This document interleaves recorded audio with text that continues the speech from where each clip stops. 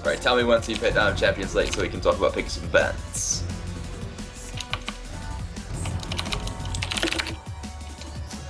Alright, so Elise ban comes out. That's pretty standard at the moment. Elise did just go through a series of nerfs where she became a little bit less viable as a top laner and a lot less viable as a jungler. She's still, however, very strong.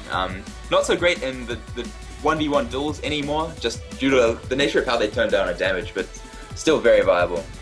Yeah, that nerf should be pretty massive, that she no longer can rappel down into that tower range and let the spiderlings take the first few hits. So it's still interesting though to see her banned out first, even with those nerfs. Still people don't want to play against her, it seems. Less surprise from Zac. We've seen how efficient Zac and an Orianna combo can be, that just gap close into the shockwave. Not surprised teams just don't want to deal with him.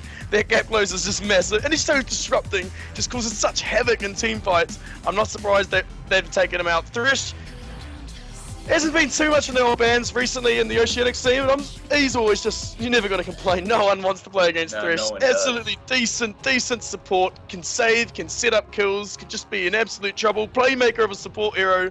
Not too surprised to see him banned. Draven surprises me a little bit, to be honest. No, it doesn't surprise me. Apexis, the challenger, has something like 550 Draven games played, so I didn't want to call it out beforehand. So you think a target ban coming out? As we were talking about before, they've done their hell of a target ban, yeah. So he's nearly got half a thousand games played with Draven, so... We got a call coming out saying Draven is a troll ban, even if you respect the enemy's Draven play. But I agree with you. I think if you're a specialist enough in a hero, it can always be worth banning him out, because you just don't want to play someone who's just so much better than you guys with his like specialty hero. Can make all the difference, especially on an ADC. If you can take out something that's just going to instantly win in the game, why not? Am I right? Yeah, most definitely. Alright, so we've seen Kassadin and Vayne banned out. Now, they're the hyper carries for this Oceanic server. You see them picked or banned in something like 90% of the high elo games. I'm not surprised to see Kassadin banned at all. There are so many players that can play him to a great effect. He is the highest mobility AP hyper carry in the game, so it's just very intimidating to be against a Kassadin that will just scale as much as a god, really. Vayne, also the AD carry of choice for most of the Oceanic servers' AD carries as well, so good standard bans coming out, banning out that late game god, really. And we're seeing Nami being locked in. So I want to be interested in which mid hero is picked up by Int64, because with that Kassadin ban, you want to wonder if they're just banning Kassadin because they just think he's some super OP cast they don't want to deal with, or is there a good chance he's actually also going to be a counter pick for the mid they would prefer to run? So that's something we will find out when we see who they do pick up for mid. Yeah. They just don't want to deal with him, but we could find out. And Nami pick up, no surprises there. Everyone's loving Nami on support. Is Janna, another safe bot lane. Pretty aggressive. They don't mind to show their bot lane hand first. You know you're going to come up against support and a ADC. Israel, Janna, both safe picks. So I think that's okay to reveal that lane. It is, yeah. Israel is one of those safe AD carries as well. Like, if you're thinking about how do you counter an Israel lane, if you are looking to counter the lane, you pick something like a Graves or a Caitlyn. And neither of those pose too much threat to a skilled Israel. He will just sit back, he will just farm with his mystic shots. He's not going to die in lane at all, especially not with a Janna. A very passive support, has a lot of CC, she scales very well into late game with that CC. So very strong early pickups coming out from N64. VGN are responding, however, and it looks like they are going to lock in a Jarvan and a Twitch. Now, Twitch has so much team fighting potential late game. I think he scales immensely well. Maybe better than Israel, unless this is going to be a blue Israel, who once he hits those core items can be very frustrating to chase around. And Jarvan, of course, might see him in the jungle, might not, but very cool hero to run with a Nami and a Twitch. We're seeing like the beginnings of a wombo combo, in my opinion. Those ultimates work very well together, so it'll be interesting to see if they kind of aim for that team fighting combination as their goal for VGN's lineup. And what do you think about the Xerath that's just been locked in? Yeah, let me have this one. You know I love Xerath. Xerath's my absolute favorite mid hero. I'm so sad they're rebuilding him though. A lot of people were telling me the rebuild is cool, look forward to it. I love Xerath so much. He's not the best when you're on the chase, when you're on the offensive chase, there's not a whole lot you can do, but on the defensive, so strong when you get in a good position. You get Xerath in the right position, he can just spit out so much damage. He's such a fun hero to play. He's got that mage change, he can set up the stuns, he can spit out so much damage, he can instantly pick off a hero. They've got to be careful, especially the low heroes, well, low HP heroes like Twitch and Nami. If they get called out, he can unleash his combo. I love Xerath and Nautilus in the jungle. You know I love it, Nautilus too. Please run the Astronaut skin. Those two picks, very exciting for me coming out of Int64. Two heroes I love, and I'm excited to see it. Oh my god, yes. So Xerath is a cool pickup as well. It kind of punishes the Jarvan pick if Jarvan was meant to be mid laner. Xerath's also, in my opinion, rather hard to counter. If I was thinking off the top of my head who would counter him, and I didn't really come up with anything. He's not a hero that's played too much, and if you are something like a Xerath specialist, that's incredibly intimidating to play against. You know that he's going to be poking you all day. You know that his ult's going to come out and completely wipe away your team. So would you say that Kassadin would have been a big counter to Xerath? I'm interested to see what you said. Do you think they deliberately removed Kassadin, hoping to get that Xerath set up? Because if they have, that would be a brilliant ban. Because now they've got to think of something to come up against it. And he can be difficult because he can stand back, and Xerath's happy to play defensive. He doesn't mind just being right out of the way and being out of it. So I don't know what they're going to do. They're going for the Z. They're going the AD mid. I like it. Everyone loves the Z. He's strong. Shen as well. Split push potential. Both really high popular pickups in the pro scene. What do you think about it? I'm not sure who they are going to run in the mid lane. It could be Zed, it could be Jarvan, it could even be a lane swap. So it's going to be really interesting to see how they play against it. And if you'll note that there's actually 4 ADs coming out from the blue team. I mean, they do have a little bit of ability power scaling. Nami does have ability power as well, so there's always that on the side. But I would find it very easy to itemize against VGN's team composition. You'd really just build some armor and you'd be alright, I feel. So yeah, exactly. As you said, the only real AP is coming out of Nami, and we're not expecting her to get any big items soon. Yeah, but that being said, Int64's lineup lacks a designated tank. And as I say that, they do pick the Crocodile, so I'm going to retract that statement. I feel like Nautilus and Renekton might be big enough to hold the front line for Int64, while, you know, Israel and Xerath do bring the damage, and Janna will bring the CC and peel. So I'm the interesting thing is, it's going to be difficult for them to reach that back line because they have that Janna, they have the Iz who can jump around, and they have the Xerath who'll be standing back. But the important thing to bring up is VGN have got the Twitch and the Shen. So they have that ability for Twitch to go invisible, sneak up, the Shen ult come down on the Twitch, and then set up a perfect taunt into that back line. So they have to be careful about that. That's a combination we've seen played quite a bit, and it can just set up amazing team fights, and the best way to initiate, really. You get the surprise Shen taunt, you can really just cut that team out. Oh, I agree with you completely.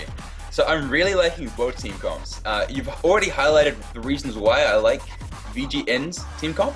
I like that they do have this wombo combo ultimate team. I like that they do have Zed for single target damage, who I feel like he might be able to blow up this Xerath or this Israel, so I really like that. And I like from Int64's lineup the immense amount of utility and peel that the team has in Janna and the poke it has from Xerath and Israel. I feel like they have a very well-balanced team comp. And I feel like they're going to be able to deal with this 5 AD setup very effectively. It's going to be so interesting to get into this game and see how it all pans out. And some of the spells have been revealed. I was thinking for a minute there that it might have been Zed jungle and Jarvan in the middle, but we are seeing Zed that could possibly be in the mid lane unless we do see that lane swap. So I feel like in standard lanes, Int64 have a slight lead. Would you agree with me, or do you have a differing opinion? Whoa, wasn't expecting that question, to be honest. You just caught me a bit off guard. That's alright. I'd say I'm not sure about that, to be honest. I'm not going to agree with you on this one. I feel like they've got such safe. Oh wait, did you say Int64 is the better lineup? I feel like they do have a stronger draft. They most definitely have a safe lineup. I don't think they're going to get crushed in any lane. If they play it right, they should be safe in both lanes. That's how I feel. I feel their lane's very safe and they can get big off that. Yeah, I'd agree with you, apart from the fact we're going to see Twitch and Nami being devastatingly aggressive in this bot lane. So it's really, can Israel and Janna hold on? And in the mid lane, I feel like Xerath has a bit of a lead, especially the way that he works with mage chains, the way that his armor works. He's going to be a little bit tankier than Zed normally expects against a mage in the mid lane, so that's always in his favor. And Renekton and Shen in the top lane, for me, that's his farm lane. I don't feel like they have too much kill potential on one another without outside influence, such as a jungle gank or a global ultimate. So top lane, farm lane, mid lane, a little bit in Xerath's favor, bot lane, a little bit in VGN's favor, but it really comes down to how these players play the matchups out, and it would be so interesting to see how this level 1 goes, what lanes they choose to go to, and if they do choose standard meta, to see how that pans out for them as well. Yeah, I think the important thing to note is that VGN had first picked the Nami, so Int64 knew they were coming up against quite an aggressive bot lane, so that's why they've opted for the Janna and the Israel. So that's what they obviously feel most comfortable with versus Nami. They obviously didn't know what the ADC was, but they could, when you see the Nami pick up, you assume they're going to go aggressive. Therefore, I feel like they've chosen what they're comfortable with. We're just going to see now if they can hold off that absolute aggression. That's if we do see ADC support versus ADC support bot. We don't know. We may see a lane swap. We may just see them pressuring. They have buffed the tier 1 towers though recently. So that'll be interesting to see if that deters people from switching lanes so much. But we'll find out. Yeah, that tower buff really was like meant to break up this lane swap meta. I feel like it wasn't possible for Riot to balance the game with that meta, with just pushing out turrets, as well as keep the game balanced for everyone that wasn't a pro player. So it was a cool decision to buff the turrets up again. There's definitely some teams that benefited it more from others. We see that Cloud9 hype train is still going though. Love those guys. So yeah, and we have reached the end of our delay, and we'll be getting into it. Make sure you do jump into spectator so you're not watching the stream. Yeah, I'm spectating, do not worry. I'm not doing my classic forget to open my League of Legends, realise I'm watching the stream the whole time. It happens to everyone, guys. It's not just me. It's just me. But I'm onto it today, do not worry, because I am so excited. It's been so long since I've got to watch a real good scrim between two big teams. I'm just pumped.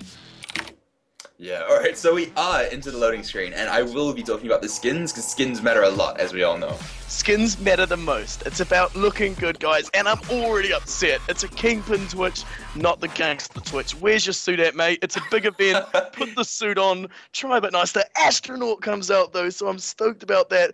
Battlecast Seraph 2, that's a good Seraph skin. Stoked there. You can take over from here. I'm just done with the ones that matter to me. Shockblade Zed, man. I love Zed at the moment. He is such a cool champion. His kit is incredible. And Shockblade Zed, it's the only skin you can pick for Zed at the moment, but it's definitely worth it. He has one cool ninja. And we have Veraxel that hasn't connected yet. This has been happening a lot since this latest patch. So don't worry, guys. He will be reconnecting shortly. Probably before we even hit the end of this loading screen, he'll probably load in. We'll have to wait through it. Yep. It is loaded in. We don't have to wait. It is pretty common in the old Oceanic server to see that, so glad to have him on and getting ready. Yeah, so Surgeon Shen, I like that skin as well. I was gonna talk about Shen's skins beforehand. Who do you feel like? Oh, sorry. What do you feel like the coolest Shen skin is? I know that the Warlord Shen is Oceanic Gaming's Woody Woo. He likes that skin a lot. Surgeon Shen, though, is probably my favorite. What about you? Do you have a favorite? Surgeon Shen is by far the best Shen skin, purely on the fact that you can run Surgeon skin with other assassins and no longer get your -1 HP or whatever it is. Therefore, instantly is the best because it makes the most difference. Meta skins, I like it. Especially any skin that involves sunglasses also make them better than anything else. Yeah. Alright, so Veraxel and Funmon already got that like fantastic communication going, making sure he takes a different skin so he doesn't get that -1 to assassin damage. So yeah, good stuff. We're having complaints from the chat, and I have to bring it up. We're disappointed in no Jarvan skin. I run Commando Jarvan skin because it gives you that -1 sunlight damage from Leo. Oh, It's about the tactics, man. You got to be in on there. Skins make the difference. I run Warring Kingdoms, Lubu J4. That skin is awesome. You can't get more awesome than like creating volcanoes when you ultimate, man. There's just no game beyond that. It's Lubu. Don't get me started on bloody Lubu. Back in my childhood, why do I always think I can fight him? You can't fight Lubu. Learn it, guys. You just can't. Don't waste an hour. Alright, so we're seeing a very defensive lineup coming from Int64. Basically what they've done is they've taken every single entrance to their base and they've found some way or another to protect it. So Renekton's in the Tri-Brush, they've got a ward defending their red entrance, they're sitting in the mid lane, they're sitting in the bot lane, Rivers, and it's a very defensive, you're not going to get past them, you're not going to get those sneaky wards in without Int64 knowing it. They went to those positions almost instantly, and I've got to say, it's a very smart way to start your game. We're actually Yeah, seeing... by taking just first impressions of Int64, I feel like they're a very reactive team. They've gone for a defensive lineup, they've gone for a defensive start. I feel like they're just going to play defensively, have a confident start, and then just wait for mistakes and react off them. We see this quite a bit with teams too. Generally, teams are either quite aggressive playmaking teams, or they are the reactive countering teams. It's just about like the style and difference between players, and that's how I feel they're going to play their game. I might be wrong though. Might just see a super aggressive Xerath making the plays, some Janna trying to make the ultimates, push dudes into towers and whatnot. But that's just my impression of the team. Yeah. Alright, so we saw that VGN did invade. They got a couple of nice wards down. Both the wards they placed were 3-minute wards for any of you curious support players. So they're going to have vision on the red buff and where the jungler goes after he has completed his natural blue. The way that it works in the jungle is you generally start the side closest to your AD carry and support so you can get the best leash possible. Then you progress to your next buff and then you gank the lane closest to you. So what we predict is seeing Nautilus taking his red buff and heading top to gank the Shen. J4 will probably take his blue buff and gank top as well for his Renekton. So yeah, and just what you're talking about, those support wards, we've seen both the support players do what's now considered common of skipping that mana, lost it, the mana crystal, the mana regen, to Fairy come in, charm. the fairy charm, there you go, lost it for a second, and opting for those extra wards. And that's just because with the jungle change, that early vision just means so much more. So it really does. That's really actually affected the support play a bit. And look, we got Israel just taking a lot of damage earlier. Lane. That's quite surprising to see how quickly he took it. He does have to be careful. You do not want to get this Twitch just absolutely snowballing on you.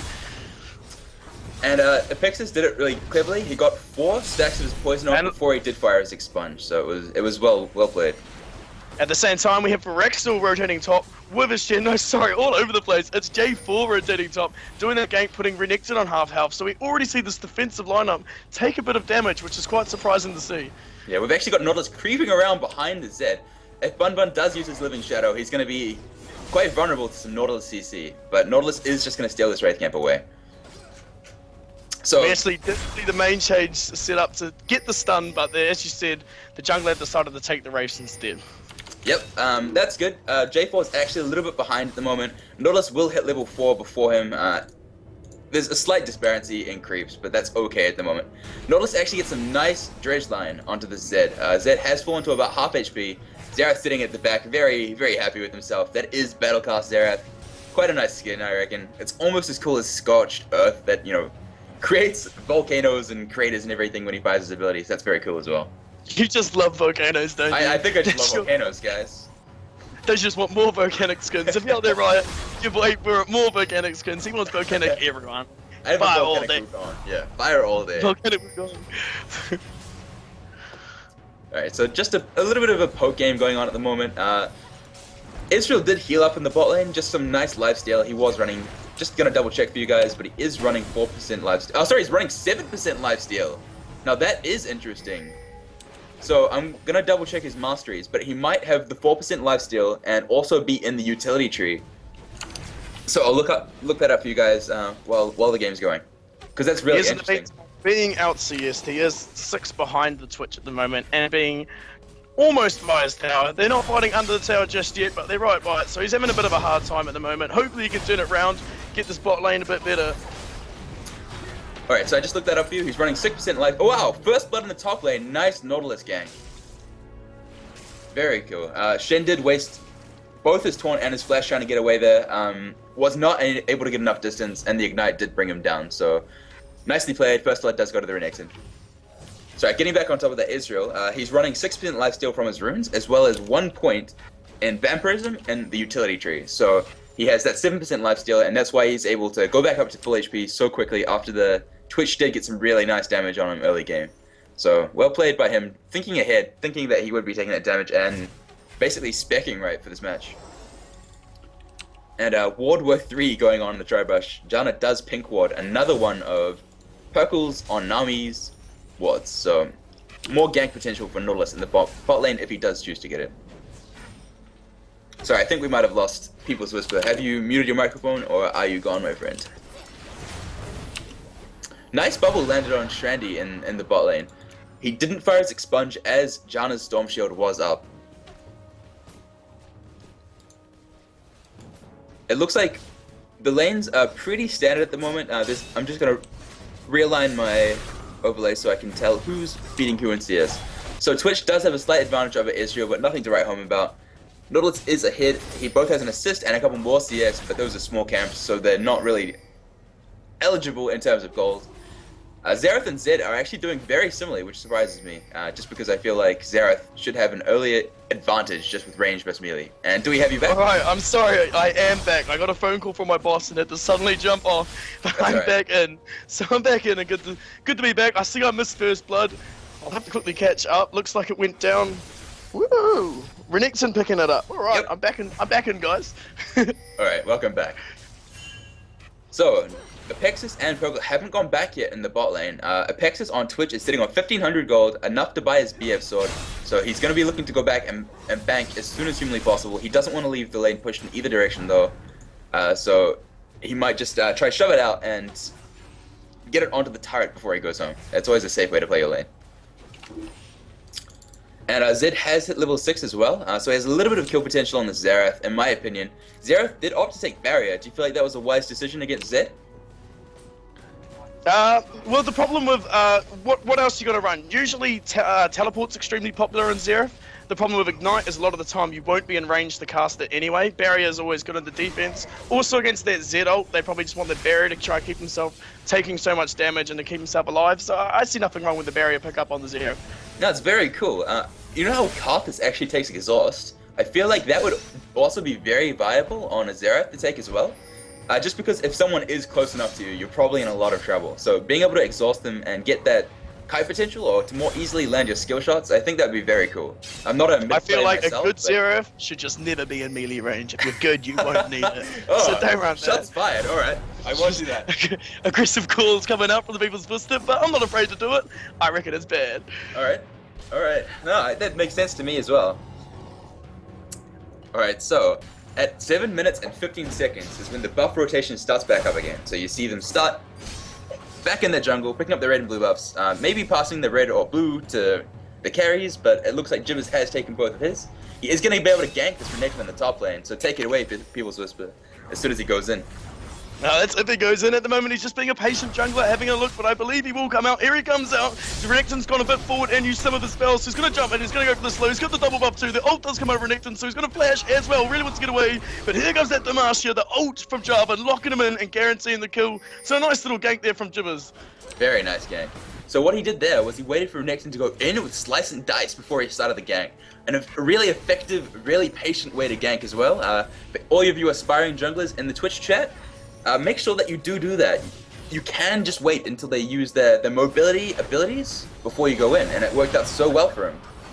And another thing is, he had waited till he saw the flash before activating his ultimate because he didn't want to just blow it too early, get flashed out, and escape. So that was really well done by him. He wasn't he didn't feel the pressure, waited to cast all his spells at the right time, and in return, got the kill. And that's why I think being patient is extremely important as a jungler. You got to know when to go in and when to cast your spells. So well done by him. Yeah, most definitely. He did set up that Doran's tent. He sat there for a little while in his camping bush, but yeah, that was alright. That's exactly what you should do as junglers. Be as annoying as humanly possible, and it works out so well.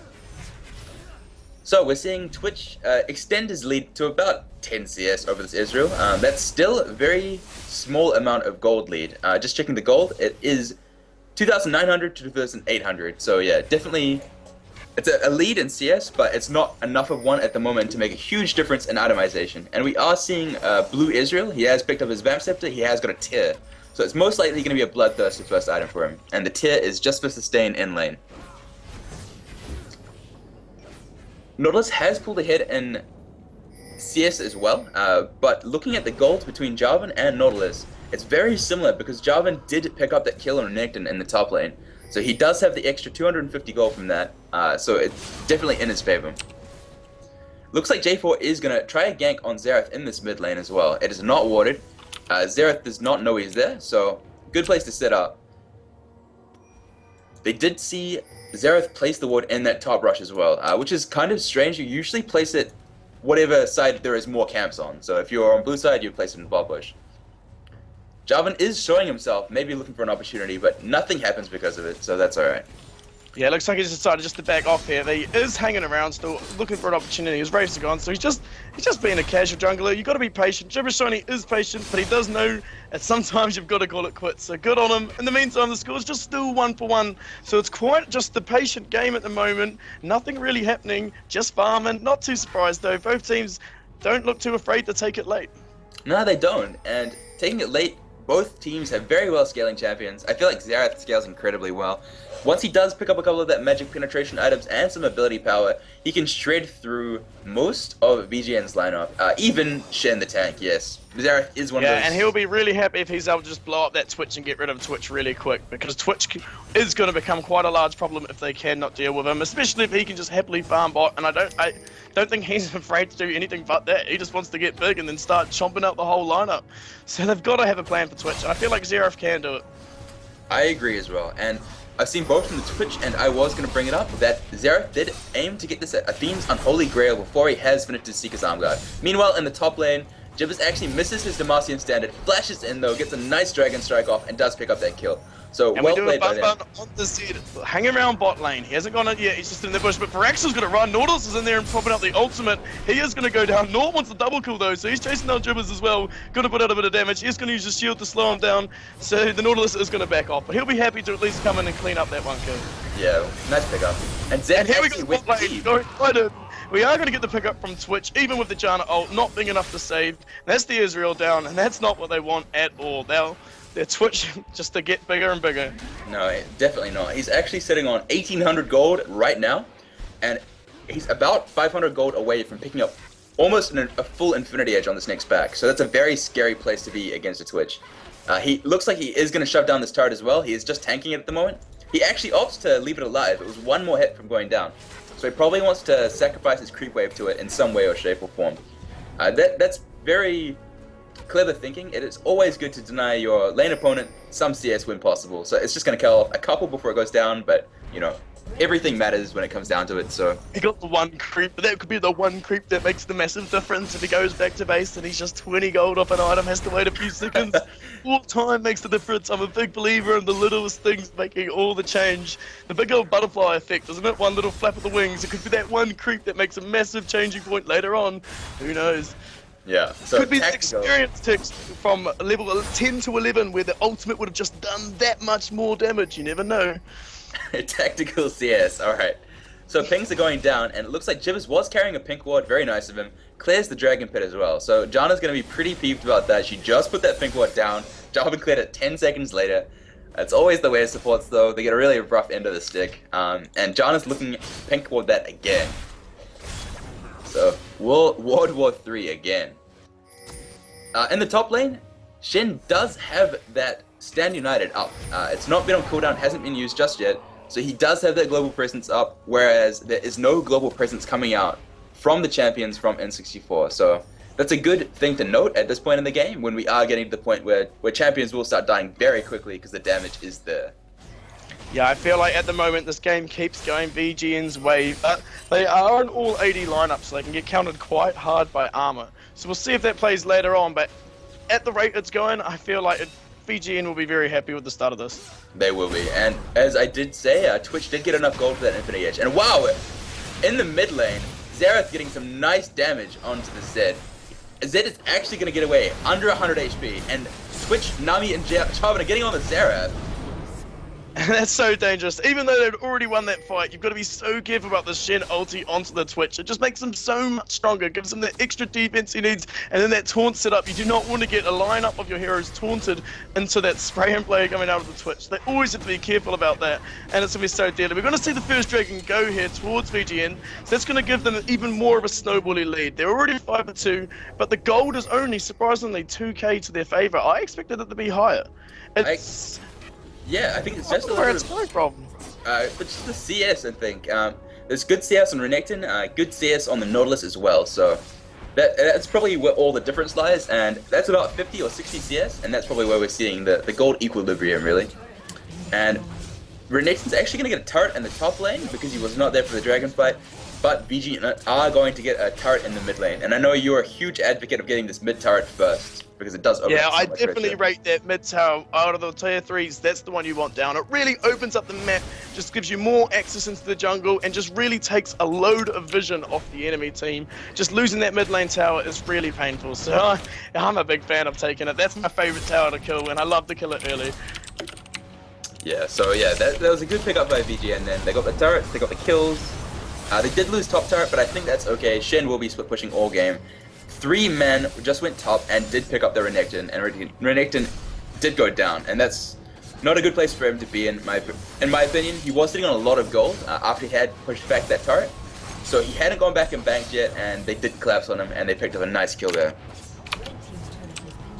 And now we're gonna see Int64 come try to take out this mid tower. The Zero spinning out his ult, doing a whole lot of damage to that Twitch. He could be in trouble here. His ult comes out too, and he just survives. He's so low, he gets a heal. He might even survive this Nautilus. Nautilus putting out all the damage he can. He finally goes down. The shutdown damage goes to the shutdown gold, goes to the Janna, so they'll be happy with that. At least that went to the support. But she had to. Like, Janna had no choice but to take that. He was just not going down. They wanted to not going to get him. It was looking really good for the Twitch, and they had to commit so much onto him. But they did take him. They did take the mid tower too. That gold gap is still just around the 2k mark, so they're keeping themselves in there really well. But man, I'm scared of this Twitch. I've got this feeling, and the people's this feeling is this Twitch is going to be very dangerous later on. Yeah, he's already picked up a Bilgewater Cutlass. Usually you see people pick up the Infinity Edge and then opt for some crit items and attack speed items. So usually pick up a Zeal, maybe a Phantom Dancer, or a Static Shiv, depending on how you're feeling. I know that a couple of people are just huge advocates of that Static Shiv, but I personally prefer Phantom Dancer. So it'll be cool to see what Twitch does get, but he has started heading towards that Blade of the Ruined King. So he is going for, you know, the hyper scaling before he does get, you know, some of the mid-game items you normally expect. And I quite like the pickup. Alright, so Renekton is just farming his jungle in the top lane. He's at a good place item-wise. He has got a Black Cleaver. He is heading towards something with a Giant's Belt. So I'm probably going to say that is going to be a Warmorgs or a Sunfire Cape, yeah. And this Israel is really funny. He's a classic ADC. You see him throw a Mystic Shot over into the Wraith to snipe the big Wraith off the jungler. Hopefully his jungler knew he was going to do it and was okay with it, putting the gold towards the AD carry. But that is just a funny AD carry move to do, to just take all the creeps you can. Israel has finished his Mana Moon. I'm just going to check how many stacks he's on. 264 out of 750. So he's not close to finishing that Muramana by any means necessary. So that's going to be a big power spike when he does finish it, but that doesn't look like to be anytime soon. And as an ADC player, what do you think about this red pot pickup from the Twitch? He's just walking around with red pot, willing to activate it. Do you think it's for the bait, that sneaky health? Do you still think it's worth, on an ADC, to just grab it this early, or should he bank that gold towards finishing his Blade of the Ruined King quicker? I quite like it. Just the amount of damage that Xerath is going to put onto him, you do want that extra survivability. So I'm just going to check. I think it's going to give him about 200 health, which probably won't keep him alive if Xerath lands everything. But if Xerath misses a skill shot, and you know people are human, so they probably will miss something, it might keep him alive. So I do like the pickup. You can fire it before you use Spray and Pray, and you get that edge on your damage, and I feel like it's really going to benefit him. So I do like it. I would have personally used the gold to buy like a dagger or something like that, but it's going to work out for him in the long run, I feel. He's in a very good place at the moment. 3-1, 161 CS. Very strong. And Janna has picked up an Oracles. Good timing for that Oracles as well. So has the Nami, and it's starting to be clear the wards, place the wards. VGN posturing very aggressively on all 3 turrets. Zed in the bot lane, Nami, Twitch, and J4 in the mid lane, and we've got Shen endlessly split pushing in the top lane. So they're doing a kind of Dignitas style, shove down all the lanes at once, apply pressure when you're ahead so no one can really deal with you, and I think it's working very effectively for them. Yeah, we just see constant pressure coming out on all 3 lanes. So they're all down by their towers. The constant push coming out. I wouldn't be surprised if soon we see another tower eventually crumble.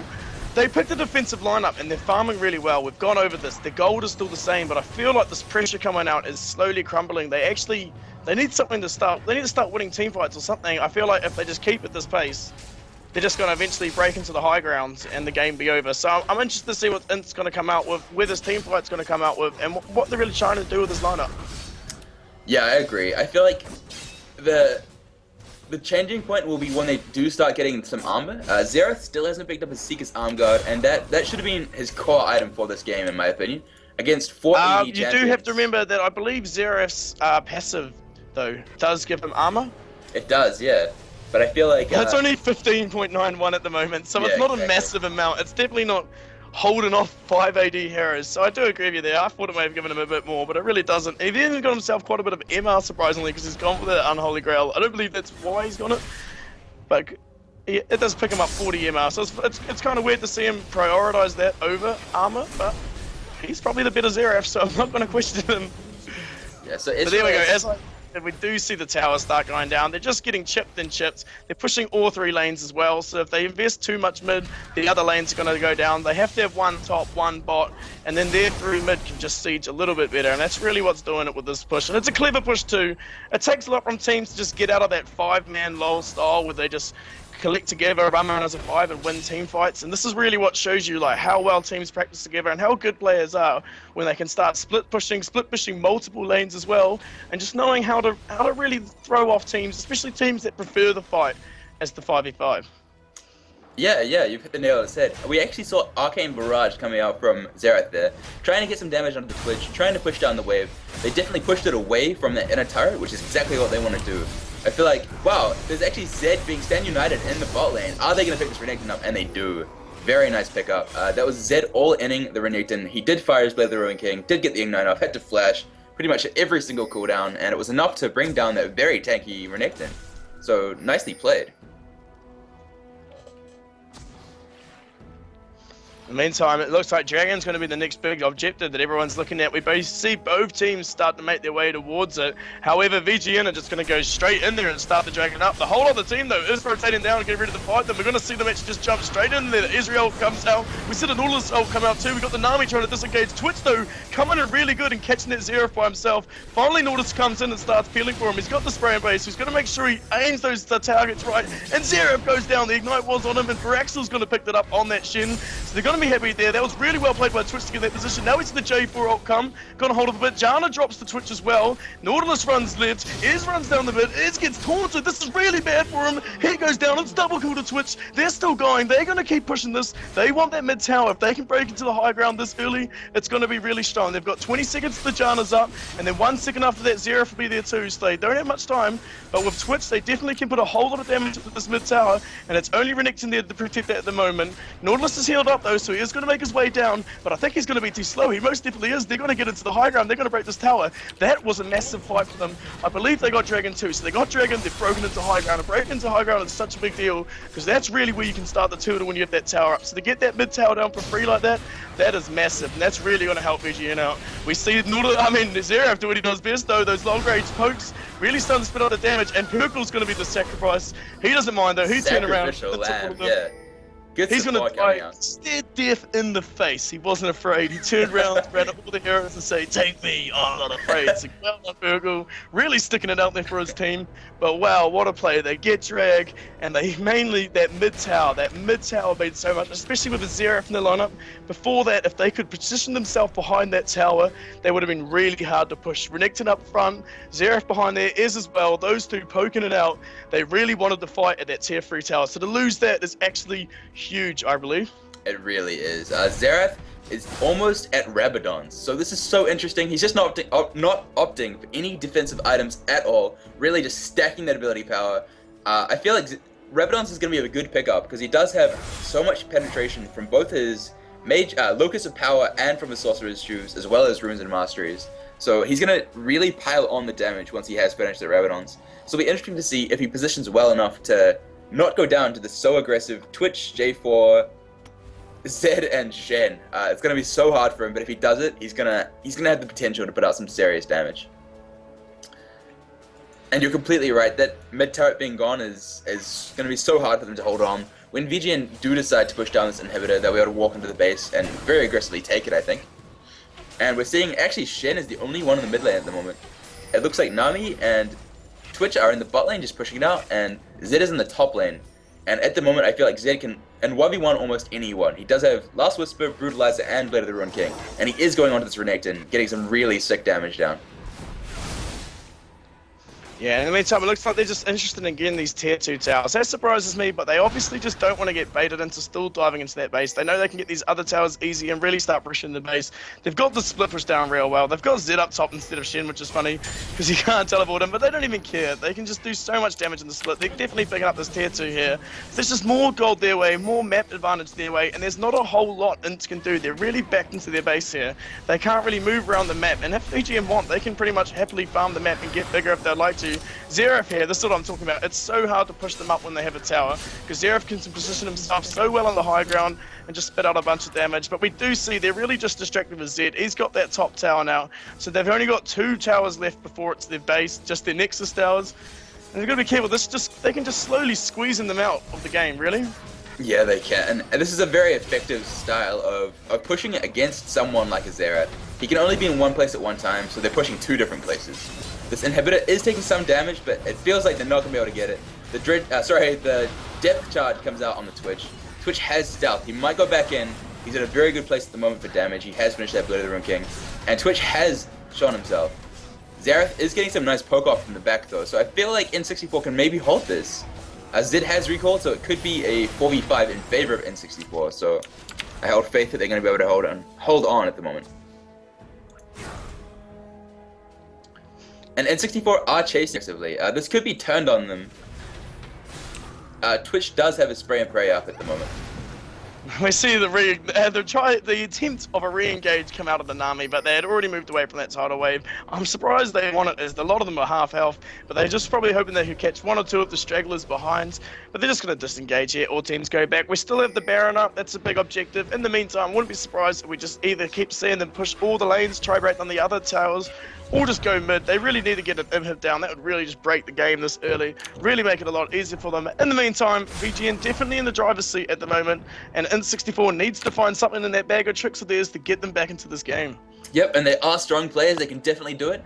They're heading a sweeter spot item-wise than they were before. Renekton has finally finished that Sunfire Cape. They have finished the Lock of the Iron Solari on the Nautilus. They're definitely getting those defensive items now. They needed them earlier, but they have them now, and let's see if they can... If it's enough to tip the balance in their favors. I feel like Xerath, he has so much ability power, 332. His damage is going to be ridiculous. So they definitely have the damage potential coming out from him and from the Renekton and the Ezreal. So it's whether or not they can hold on, can keep this inhibitor up, and can stop VGN's dominance really on this map. So well played by them for holding on and not giving up, even though they are at a bit of a disadvantage at the moment. 11-5 at almost 30 minutes into the game.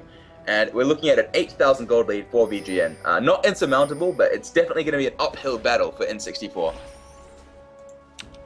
Yeah, they're definitely still, they farm really well and they've kept that gold gap down. It's finally pulled away, as you're saying, but they're still definitely in it, and they still definitely can win it. They've got all the inhibs up, so it's definitely not over, but we're going to finally see this Baron objective be targeted. That's not too surprising. It is warded though. The Janna just gets a ward down now, so they do know what's happening, and the team is moving around to do it. Perkle though doing some aggressive de-warding up there. I do like it. It's going to blow his flash though, afraid of that Renekton, and it does look like VGN are going to disengage here. They don't want to risk the game big time on the Baron. To lose their team could be painful, so they've gone the smarter option, and look at Xerath. He's in a lot of trouble here. The Shen's caught him out alone. He is going to get taunted in, but the disengage from the Janna, well played by that support, getting him out of there. And then we're going to see Jibber's aggressive flash over, throwing out the ult. And here comes the tidal wave as well, but they are seeming to get all of them. They got to watch out. That Xerath damage can come this over our way. The ult from Death though, committing to Xerath. There's that barrier we're talking about. Doesn't keep him alive though. Bun picking up the kill, but he is going really aggressive for it. Shen ult's going to come in though. Can Shigeneer and save him? He does taunt, pick up a lot. Nice. Bun does go down. So they do still lose, but they've got themselves in a nice position. But here we go, a lot of damage coming out, and they do successfully take up Twitch. They'll be really happy there, and they can turn this off this. J4's now in trouble, getting smashed by that Renekton. He's going to jump over the wall and try to get away. It's just Perkle and Shen now. J4's still hanging around, but he's low health. But that's all they need. They do take out the support, and this Shen is just going ham mode, going right up on that Ez. He now decides to back out. He is low, And well, it's Burkle. Burkle's really going to get in there and save Jibbers. Jibbers could be in trouble. But we know Burkle isn't afraid to die for his team. But the jungler hanging around, they want to try to see if they can force another kill out of this. But I reckon Burkle's just going to go down. He most definitely is. The Sacrificial Lamb, once again, truly committing to that support role that he does so well. Really selfless support coming out for him. So that's great to see. Jibbers doing a sneaky recall, just getting away. And wow, that team fight really turned around. Twitch got picked off. If Twitch had a bit better positions, they could have won that. But the team did the right decision. They saw they got him off. Nautilus held them down, and they just popped that Twitch. And that's what they need to do. Just pop the Twitch. Make sure that damage can't come out. But yeah, that's Xerath. He went down before the fight even began, really. He did have barrier, but it's just not enough. He didn't have any armor. The death mark popped for so much damage. And Xerath, he needs to get that Zhonya's. He needs to be able to fire it when Zed starts his burst damage, so that he can avoid being one-shot. At the moment, he is probably the highest damage champion on this map. I feel like he's probably out-damaging Twitch if he lands his full combo. So he really needs to be up for his team. He needs to be there and putting out the damage. And I feel like Zhonya's Hourglass or a defensive item will help him do that. So Baron definitely wasn't picked up just then. It was nice of VGN to back off, but it means it's still up on the map, and Int64 need to get some map control around that area. There's so many wards down. They need that oracles to start clearing, and it has timed out on Janna. It has been picked up on Nami. She has an oracle sitting on her inventory, so it's gonna start the vision control again around that Baron. They will start posturing. We'll see a Baron dance, as it were, and hopefully Int64 can hold on. It will be the tale of the underdogs. It will be, but they did well that last team fight, and if they can pick up a few more, who knows? They could probably pull ahead. They've got good defensive heroes, so anything is still possible. That is for sure, but it is just going to get harder and harder for them. While this Shen just before was massive. He was getting really scary. They've got to watch out for Shen, they've got to watch out for Twitch. It's becoming a lot of priority targets coming out, and it's going to be really intense. We see Shen just taunting straight onto this Ezreal, chumping him out. Is just to be careful about that. He cannot take on the Shen one-on-one. Even when he throws his ult, only tickles the Shen. He's just so strong at the moment. Yeah, Shen has picked up a Randuin's, a Sunfire Cape, and it looks like he's heading towards some magic resist item. I don't know what he's going to buy with that Spectral Cowl. It's most likely going to be a Spirit Visage though, and I feel like that's going to work out against the Xerath, and that cooldown reduction is definitely going to help him out as well. Spirit Visage is actually such a strong magic resist item, just based on the recent changes really. We're actually seeing Stand United being used to save Zed in the top lane, as he does assassinate the Renekton, but he was a little bit worried about that Ignite. So nice Stand United there coming out from Varaxel, just offering some moral support to the Zed.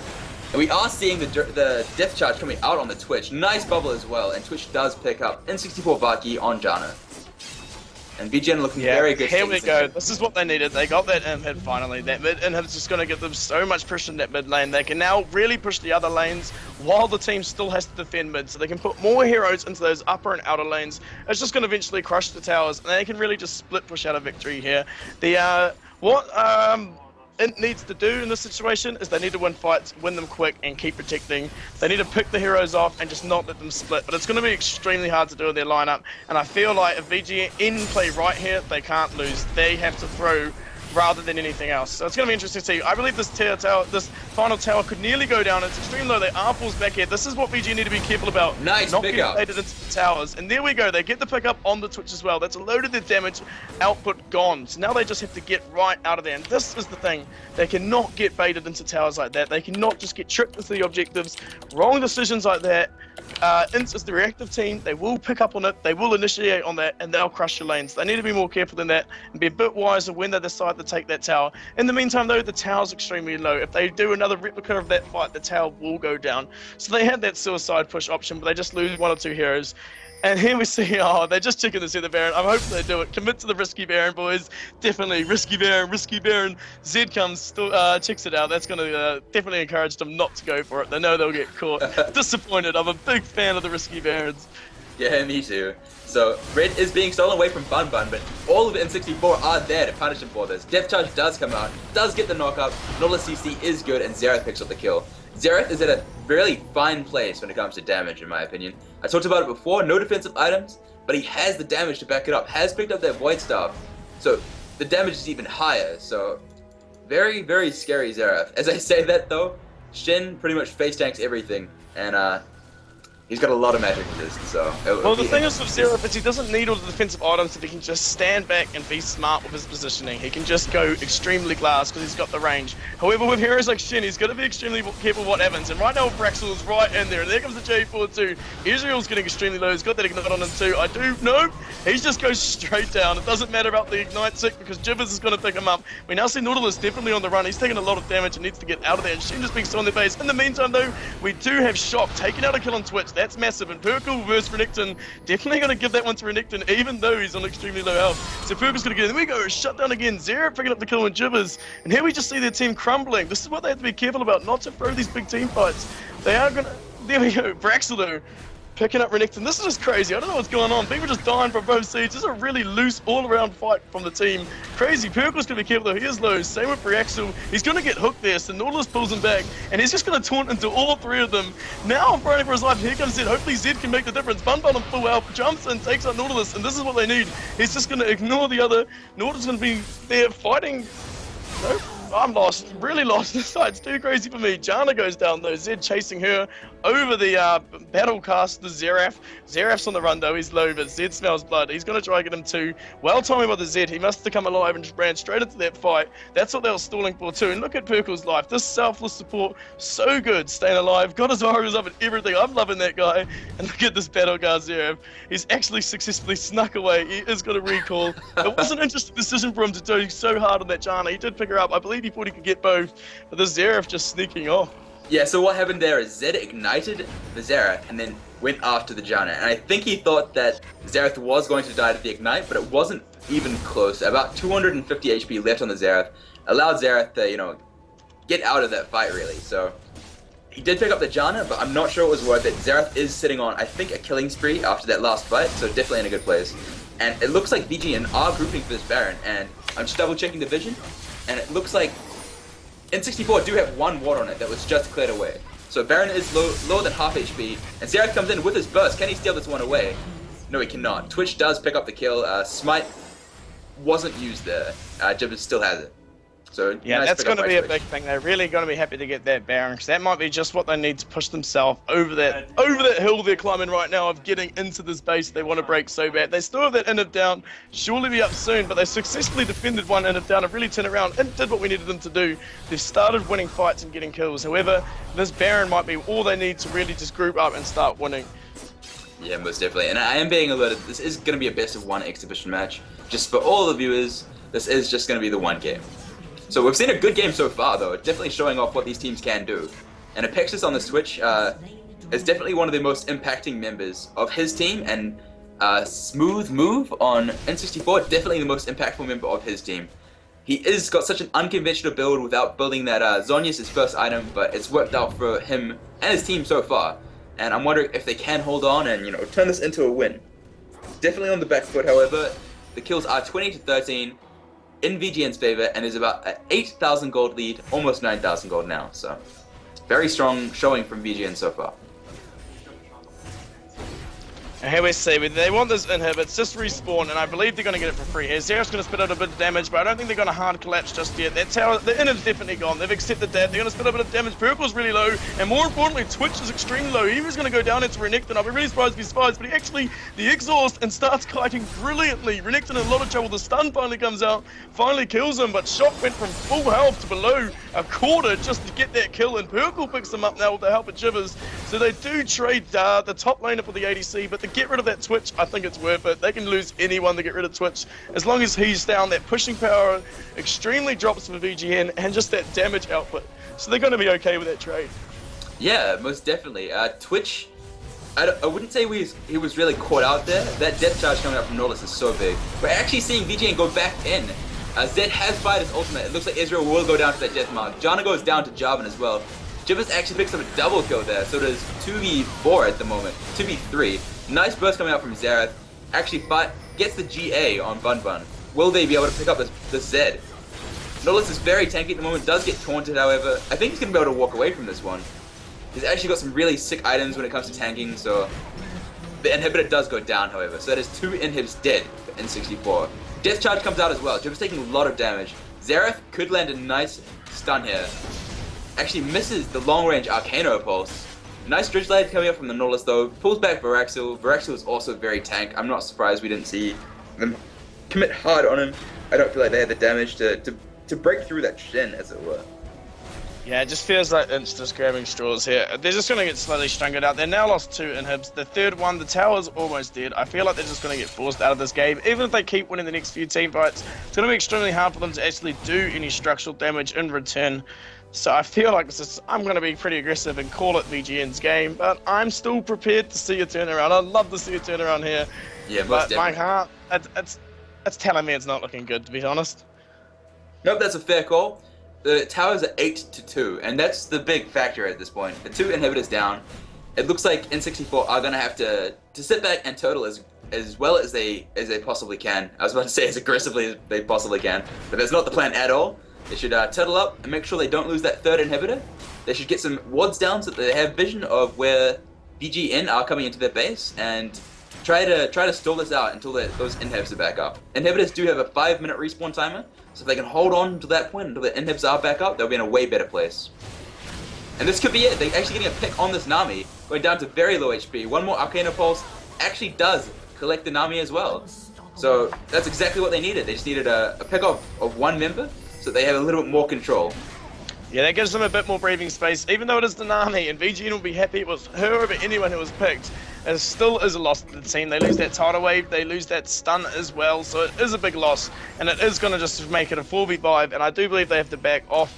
Nami will be down for another 35 seconds as well, though VGN still extremely dangerous with their 4 core heroes up. Yeah, they really are. But actually we see Bun Bun take a whole lot of damage here, but that switch is spitting out a lot. The Spray and Bay in a brilliant position. We're going to see Janna picked off, so both supports are down. It's 4v4. Reaction wants to get that taunt. He does miss Israel, which is going to hurt him a bit. Now that Zeref turns around in a nice position to spit out all the damage we knew she had. I don't know where Zeref is. I believe he's a guy. So I'll try and get that one right. And we see Jibbers actually sneak that top tower. It's the sneaky backdoor top. He's going to go for the inhib too. This is brilliant jungle play. They'll be upset to lose that. It's making it hectic too, but Raxel's in a lot of trouble. The Shin coming out right next to Twitch, just making sure he survives. And he's probably going to get out of here. But that wants to kill. They're going to be careful now because they can just do that. Sneak these inhibs, sneak these towers.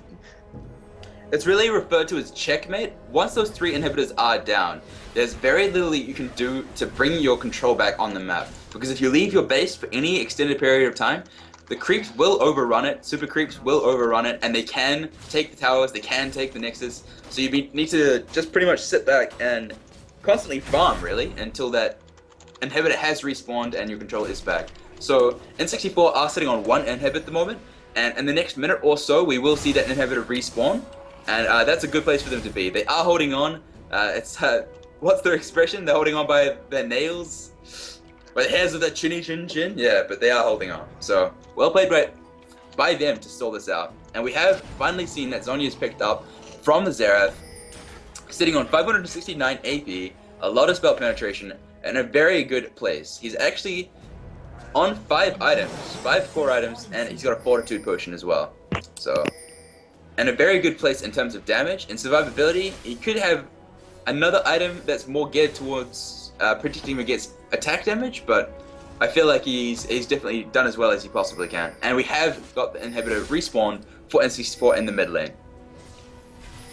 So now it's up to them to hold on and not lose these as VGN does start their siege, really.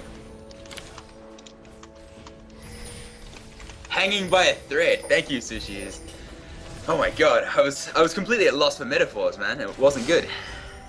Was not my finest. Been a while since the old English class, hasn't it? It's beaten me, man. I'm defeated. And Zeref is being knocked up. Jibbers actually went in. Lots of damage coming up onto the Zeref, but it's not going to be enough. He has gone into his locus power. Is he going to start firing stuff onto the Twitch? It's actually even dead that gets Jibbers getting right in there. We get the tidal wave coming up, doing a lot of disruption. Zed just going all in ham on that Zeref for anyone to pick him up. He uses his the Zhonya's though to stop that ultimate damage proccing. There's actually a lot of damage going down to Renekton right now. He's going to run. He will get to the fountain in time. That will keep him safe. But just the base damage going down. We're going to see that mid inhib just respawn, go down again. Same with the top. So they're going to be all 3 down. Checkmate, as you were saying. I do believe it'll be GG if those 3 go down. But Int's going to try to stall this game out as long as they can. Really try to bring it back. I do like to see a team not give up and have faith.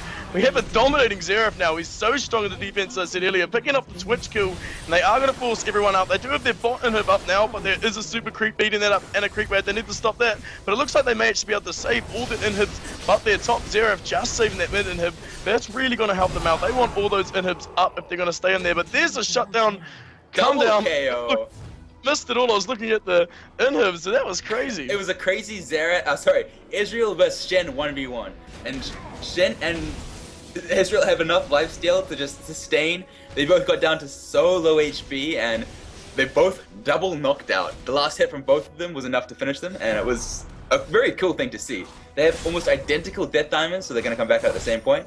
But that was a nice 1v1, and Int64 are holding on with another 2 inhibitors.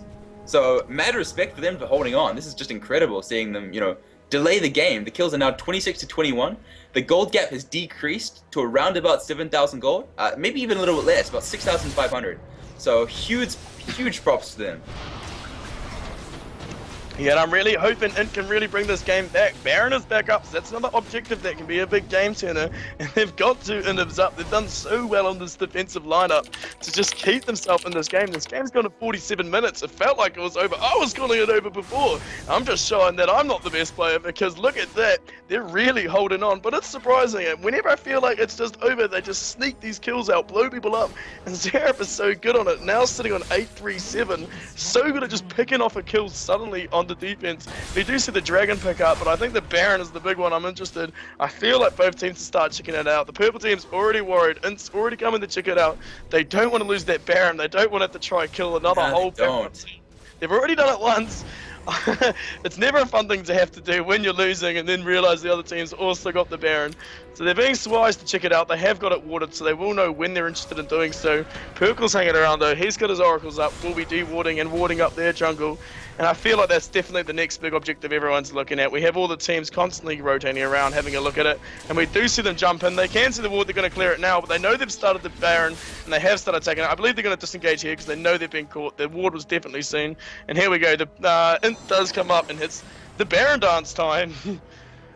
I think that was very well played by VGN to disengage just there. Someone has to go back and deal with his creep wave in their base. Super creeps are just nasty like that. Shen is horrible like that. When he is up and he does have Stand United, he is going to split push you for all your worth. VGN have a lot of luxury here. They can just keep clearing those wards, can get on the Baron, and just keep drawing all of Int64's members. They've actually left the Renekton in the base to try to deal with these creep waves. And they are backing off Baron another time, so well played by Int64 to pressure them in a 4v5 situation, or 5v4 But that rather. Baron has not reset his health, and he's still on under a quarter, so they do need to be careful. They got the ward though, and they're worried about the Xerath still, but here we go. That's that Shen we're talking about. He's now taking a few whacks there in him, and if the big team fight breaks out, Renekton cannot get there while the Shen can. So they have to be worried about the 5v4. If they initiate, they have to make sure they get a good initiate on that Baron, because that Baron's going to need to become their 5th hero, but it's not going to happen. Jibbers is going to pick up that Baron kill, and that's the 2nd Baron coming out of VGN, and that's really going to help them out win this game. And Shen was just AFK on that inhibitor the entire time. Nice damage coming out from this Renekton, but it's not going to be enough. That is one tanky Shen. Baron buff is up, and unfortunately Int64 are going to have such a hard time in fighting against it. 5 Baron buffs on that team, and that's an extra 200 ability power, 200 attack damage, mana regen, and HP regen. It's just huge. It's a really big advantage in favor of VGN, and the gold gap has increased slightly again in favor of VGN, bringing it to around about 8,500. So nice bait, nice posturing, nice Baron dance, very well played by both teams, but unfortunately VGN just took that one away. I had a lot of faith in Int64 for holding that one, maybe even getting a cheeky steal, but it just didn't happen. That's really unfortunate, but they played it pretty much as well as they could possibly have played that, so huge props.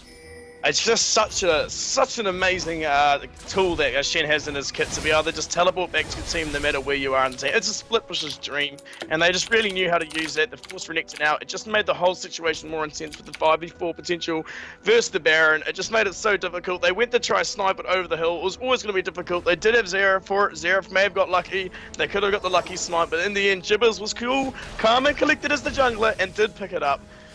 So it was well done to him too. You don't want to choke that smite, the Saint Vicious choke as it's known, everyone getting mad at him. But Jibber's shown that he's got the cool head to be a jungler. Yeah. It's one of those things, like, if you both have an equal damage smite and It's really up to fate, isn't it? Like, you can time it as well as humanly possible, but sometimes they just will smite that away for you. And that has a lot to do with reaction time and a lot to do with calculations, as it were. But yeah, nicely smited away by Jibbers. Especially when you've got a Zera doing that Arcano pulse on it, and it's very scary. So Zed has a Guardian Angel, just checking who else has a Guardian Angel up. The Renekton does as well. So both GAs in the top lane, Zed versus Renekton. It looks like they might go on one another. It'd be a very interesting 1v1, because that is one tanky Renekton now. And the other members of VGN finally landing a taunt onto this Ezreal, and Ezreal does get slowed down by the Twitch. Nami Wave is good though, knocking up 4 members of Int64. Nice Janna disengage, she does flash out. It looks like this inhibitor might go down though. Shen ult onto the Twitch though. Yeah, that actually does keep him alive, because he would have died to that Zera blast, and they really want to keep him up because he just does so much of that AD damage for pushing down things like Nexus. So that's a really good play by Shen to use his ult on such a good defensive purpose. They've got to do that though, you've got to keep that Twitch alive. He's just hanging around the back now, he doesn't want to get picked off, and we're going to probably see Int try and pick up a kill here, but they aren't able to do so. Good picking up, maybe I'm wrong, but it was really good stun set up by the Zera, followed up nicely by Nautilus, but Nautilus actually gets hit by that Burkle. Burkle's so good in the support, always ready to save his team, throwing out that stun, keeping his friend alive. Yeah. Selfless support. Really big up to Burkle. He actually just plays so selfishly. You really see him put his team first, and that's actually just what you want on a support player. So the reason that fight went so bad for N64 is they didn't have an answer for Zed. Bunbun on Zed has been doing so well this game. Basically what happened is in the top lane, it was Zed versus Renekton. Zed actually just flat out took on Renekton in a 1v1 and trashed him. Renekton had to back away before his Guardian Angel was popped. So Zed was able to get that free inhibitor in the top lane, rotated down and got that free inhibitor in the mid lane because there was no one to deal with him at all.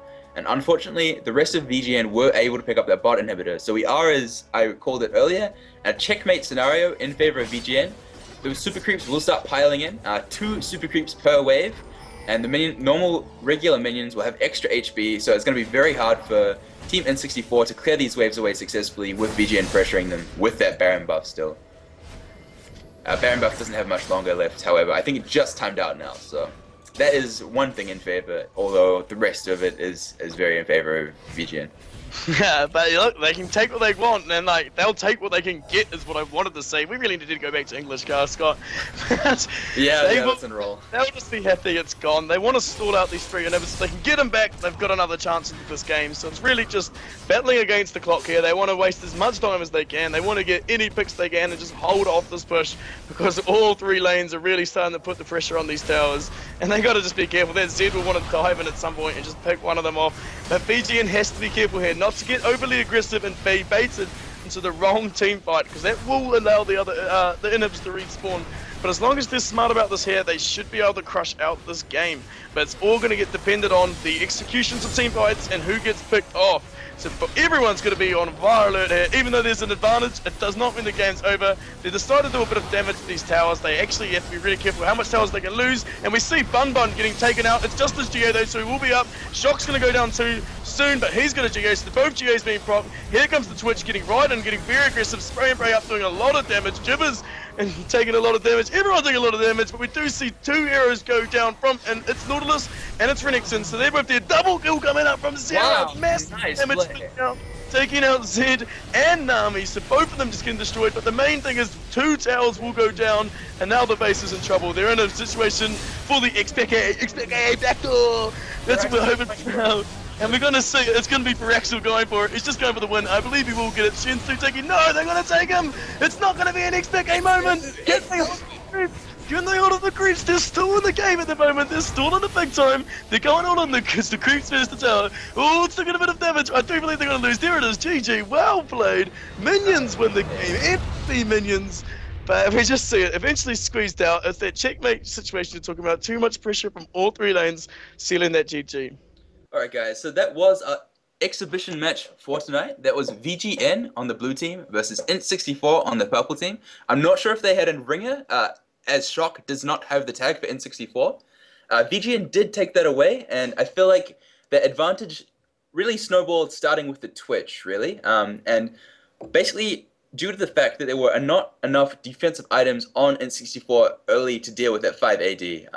It was a very cool match to watch, really. N64 held on for so much longer than I expected they would. showcasing some really good defensive play. So just incredibly well played. How do you feel about that match, man? I feel it was a little bit one-sided, the VGN. Like, they definitely got the advantage early and really carried it through. However, I do think Int did a brilliant job in the defense, did a really good job to stay in there and make the game as long as it was. However, I never felt like they were ever in the driving seat and had the advantage. So it was a little bit one-sided. However, it showed us an impressive match. They showed us what they could do, and they definitely showed they're a strong team, not to be taken lightly. However, I felt VGN were quite confident throughout that whole match. Yeah, they were. Alright, so tomorrow night we will be doing our community event, and tomorrow night's event is Demacia vs Noxus. So make sure you guys do tune into that tomorrow at 8 PM New Zealand Standard Time, and we will have that community event for you guys, so make sure you do jump in for that. In the meantime, before you do sign off, make sure you have liked our Facebook page, facebook.com/OceanicGaming, and facebook.com/The People's Whisperer. I will put both of those links into chat for you.